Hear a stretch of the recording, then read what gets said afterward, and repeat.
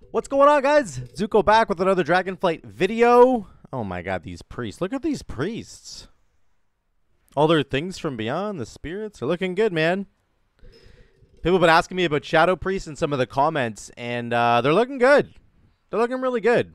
If you were frustrated with Shadow Priests like over the last couple years, then honestly, they're in a really great place now. They seem to be in all my dungeons that I'm running, and they're doing fantastic damage. So I wouldn't worry about priests at all. I think they're doing just fine. But today we're going to talk about Windwalker Monk, and specifically, I want to talk about single target damage for Windwalker Monk, because I did a video talking about Windwalker Monk, showed you dungeon footage of doing lots of AoE damage, and now I'm going to sort of get specific about a single target build here. So let me talk first of all about, this is in the context of a raid, okay? So we're thinking about how do we do a raid environment for Monk? What's that going to look like? Number one, we got to talk about the class tree really quick, because I want to talk about like what defensives can Monk bring that will make it sustainable or, you know, strong in a raid environment. And oh my god, Windwalker Monk has so many defensives to choose from. It's crazy. I was initially looking at this tree and I was a little bit frustrated by the pathing that was available, because you have to take things like paralysis essentially or disable if you want to get down to fortifying brew. Now, there's a couple of things that I could change in the top part of this tree. You don't need paralysis. I could actually take probably Vivify. Let's see if we can do that actually right now. Let's go there. Let's go there. And then instead of paralysis, we take disable. Okay, you with me so far? We do need to take detox because we have to take Ferocity of Zwen. Increases all damage dealt by 4%. But now we can take the Fort Brew buff here. I can take this still. And then I need to take this, into that. And then I was taking Close to Heart. Now, so this is slightly different. But you could take some Expel Harm stuff. You could take Generous Pour, of course, gives you avoidance. But Close to Heart's really good, too. It increases you and allies within 10 yards have 8% increased healing taken. If I was to take 2 points into this, let's just pretend I did that for now.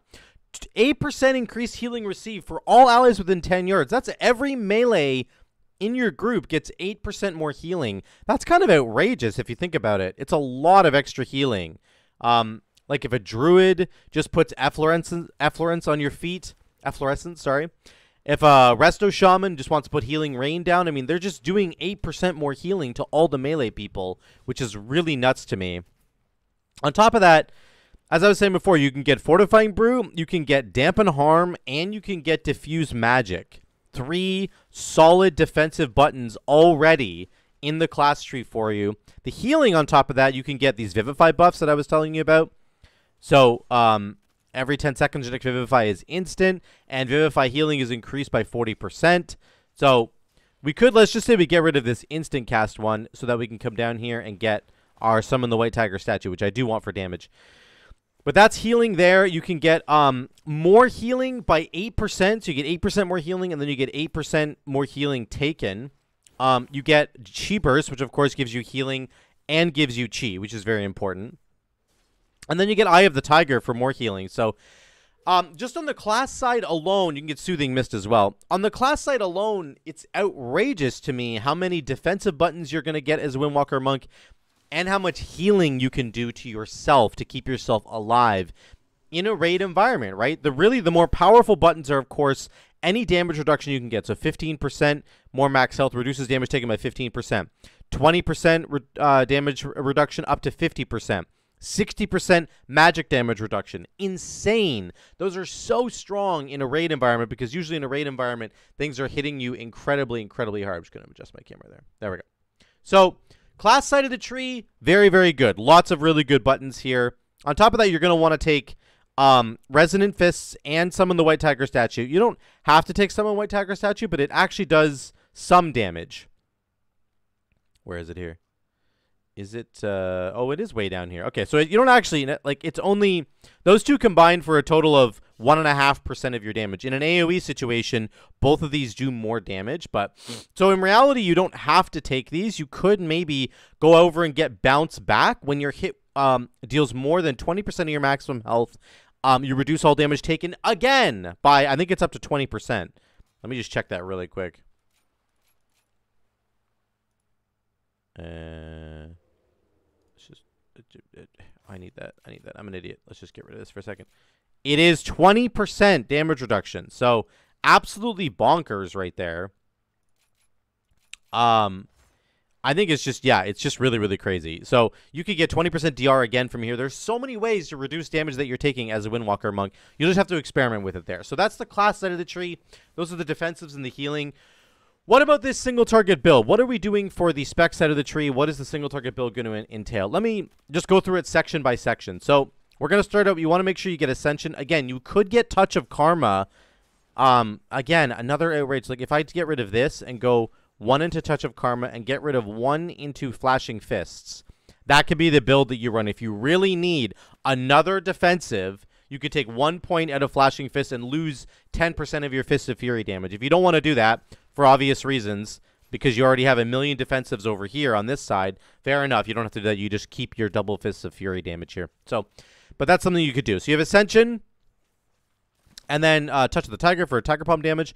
Then there's a couple things that you can do. I do take Strike of the Windlord here, and it might not necessarily be the best idea. Strike of the Windlord does do a decent amount of damage. So Thunder Fist, which is the secondary part of Strike of the Windlord, it does 3.1% all on its own. And then Strike of the Windlord's doing almost 2%. So that's 5% of my damage right there, just in these two. Even though it's an AoE ability, it is doing 5% of my damage. That is a substantial amount of damage. So very, very good. You're going to absolutely want to take Glory of the Dawn. You have to take this. And then you have to take Fast Feet, in the class tree for the extra Rising Sun Kick damage. But Glory of the Dawn makes Rising Sun Kick potentially hit again, and then it restores 1 chi, which is the really big part of it, actually.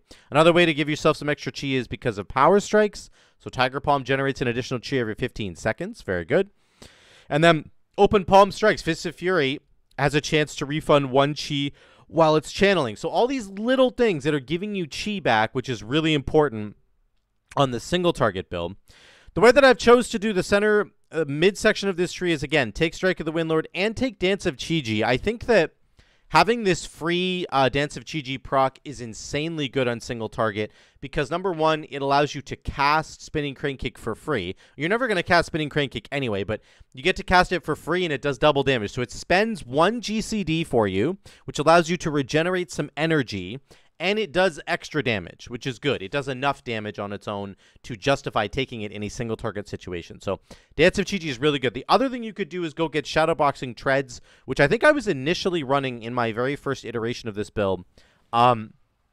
Blackout Kick does 20% more damage. You don't care that it's striking 2 additional targets. You just care that it does 20% more damage. And why? Because you're going to be taking Teachings of the Monastery. So this is a sort of new addition to the single target kit for Windwalker Monk. And Tiger Palm causes your next Blackout Kick to strike an additional time, up to 3. So then your Blackout Kick could strike 4 times. Boom, boom, boom, boom. And Blackout Kick has a 15% chance to reset the remaining cooldown on Rising Sun Kick. That is exactly what you're going to want. These Shadow Priests are everywhere, I tell you. So you really want to be resetting the cooldown on Rising Sun Kick because it is your main single target button that you are pressing to do damage. And, of course, it'll trigger Glory of the Dawn, which we want it to do as well. So that's kind of the middle section of the tree. I'm taking Serenity right now. One thing I've noticed is that Storm, Earth, and Fire does not have 2 charges anymore. I don't know if that was just Blizzard intentionally doing that or what's going on, but traditionally Storm, Earth, and Fire has had 2 charges because of a talent that you took, and that talent is now gone. The talent doesn't exist anymore. So we don't even have access to two charges of Storm, Earth, and Fire. So I've tried Serenity, and I really like it, and I'm going to show you why in a second. Also, we're getting cooldown reduction on Serenity every 2 chi you spend. Okay, so that's the midsection of the tree there.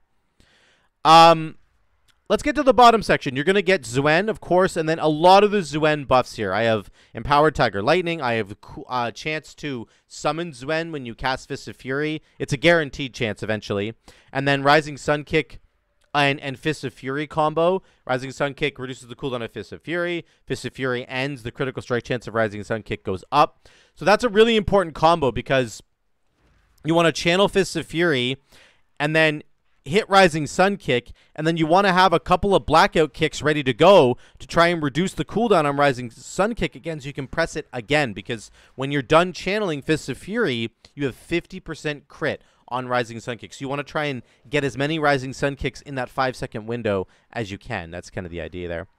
And then we do have Invoker's Delights. You get 33% haste when your Celestial is summoned. Again, we're going to summon our Celestial, which is Zuen. We're going to summon him manually, and we're going to get Fury of Zuen from the combo strike stacking up, eventually getting another cast on him. And when that happens, you get a bunch of haste, which is really good. So on top of that, the final piece of this is grabbing more Rising Sun Kick damage and then getting Feline Stomp. And I think that some people, I want to explain why I take Feline Stomp. So it is, of course, mainly an AoE ability, but when you take Feline Harmony, your Feline Stomp resets more often, which is very important, and enemies take 8% more damage. So this gives you 8% more damage. Think of this button as simply a button that says you deal 8% more damage now. The damage from Feline Stomp is not remarkable. It's not.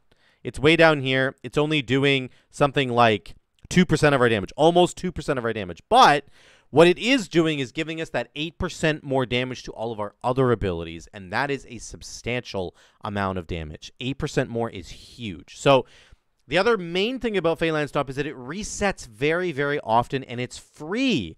Anytime you can get an ability that's free, that resets itself often in the Windwalker Monk kit is very good because it helps you maintain your mastery. Your abilities deal 22% more damage when they are not a repeat of a previous ability. So very important, I think, to Feline Stomp. I've experimented with Whirling Dragon Punch. I've experimented with Last Emperor's Capacitor for the Crackling Jade Lightning. I've experimented with Zuen's Bond. Crackling Jade Lightning was, like, really not good in my opinion. I did a lot less damage when I was doing that little dummy test. Let me see if I can actually pull it up really quick here. I don't know which one I was doing. Let's try this one. I don't think it was this one. We did about 40k there.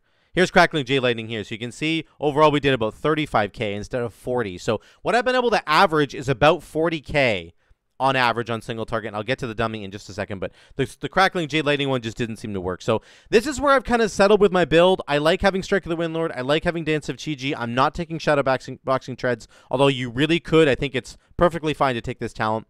I'm taking Feline Stomp with no Whirling Dragon Punch, and then we're taking the Zuen stuff here at the bottom. Always take Teachings of the Monastery. So let's see what this looks like. I'm going to show you. We're going to start out with Chi Burst into Summon the White Tiger statue because he lasts for 2 minutes. Sorry, he lasts for 30 seconds. So you're going to start out with those two into a Tiger Palm, into, I would say, Feline Stomp, and then Serenity. Serenity, you want to be very careful when you press it because you want to be pressing your spenders as soon as Serenity goes off, okay? So here we go. This is what it's going to look like. Let's go to current segment. Here we go. Something like this. Here we go. Tiger Palm, Feline Stomp, Serenity. Let me go in here. We're going to do another Rising Sun Kick. Oh, I meant to summon Zuen. I'm an idiot. Here we go. Much better. Makes everything channel faster, right? Okay, now we're going to reset it. There we go. We got the Teachings of the Monastery proc. Feline Stomp's back. Okay, now we're into our regular rotation. Resetting. So I'm always trying to reset Rising Sun Kick with Blackout Kick. There, I did it there. I actually shouldn't have done it there because that was the wrong time to do it. But I'm going to avoid pressing Touch of Death. It's just not really, like, I'm just kind of cheating, right? Feline Stomp's back. So we're kind of waiting for a Dance of Chi-Ji proc. That would be nice, if possible. Okay, we'll do this into this.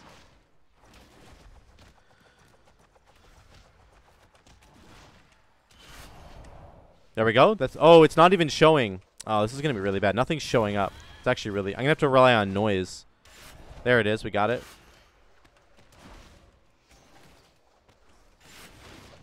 I literally can't hear anything. Like, I can't... It's not showing up on the meter. Okay. Serenity's almost back. So we'll get ready for that. Here we go. Serenity time.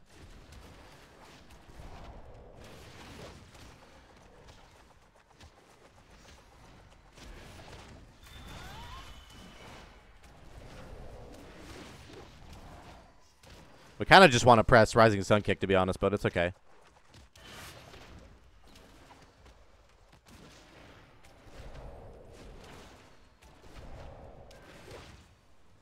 So this is the basic build. We're going to hover around 40k. This is where you're going to sit. Okay, that's about it there. So this is almost the entire build. And you're basically, you know, it's a regular build for Windwalker Monk that you're trying to maximize your mastery. And you're also trying to sort of engage with this new combo of Blackout Kick, resetting the cooldown of Rising Sun Kick. That's the main interaction you're kind of looking for. Get Sven out again. That is the main thing that you're kind of looking for, is like, can I get my Blackout Kick here? I'll try again. Okay, didn't get it there, but if you do get it to reset, of course, Rising Sun Kick hits so incredibly hard. It's just amazing.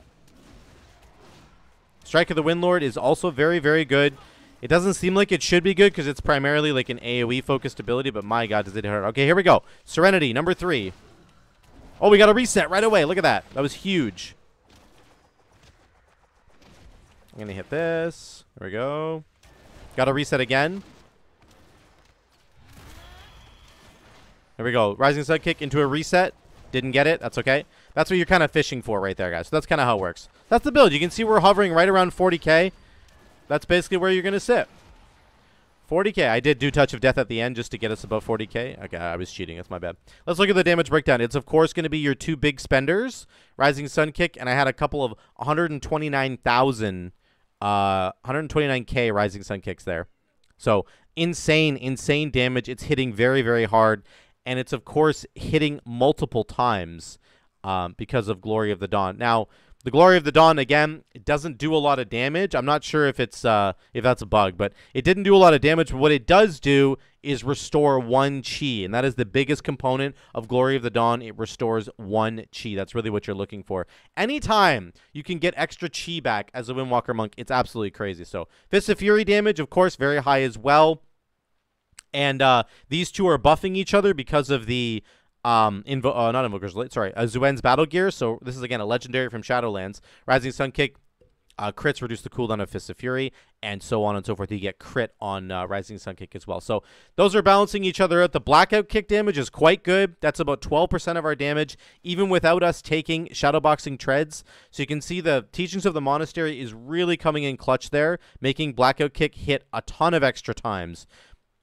Which is really, really good. Thunder Fist, here it is, 3.2% of our damage. And then the, let me find the other one. Strike of the Windlord here did 2.7, so plus 3.2. That's 6% of our damage just from this Thunder Fist combo. Again, it doesn't look like it should be that much because it's an AoE ability, but it actually does hit very, very hard. So this is kind of a setup that I would go for, guys. If you're looking for a single target build in Raid for Windwalker Monk, you got your triple defensives over here. Diffuse Magic, Dampen Harm, and Fortifying Brew. You could take Touch of Karma if you also wanted another one, although you really don't need it.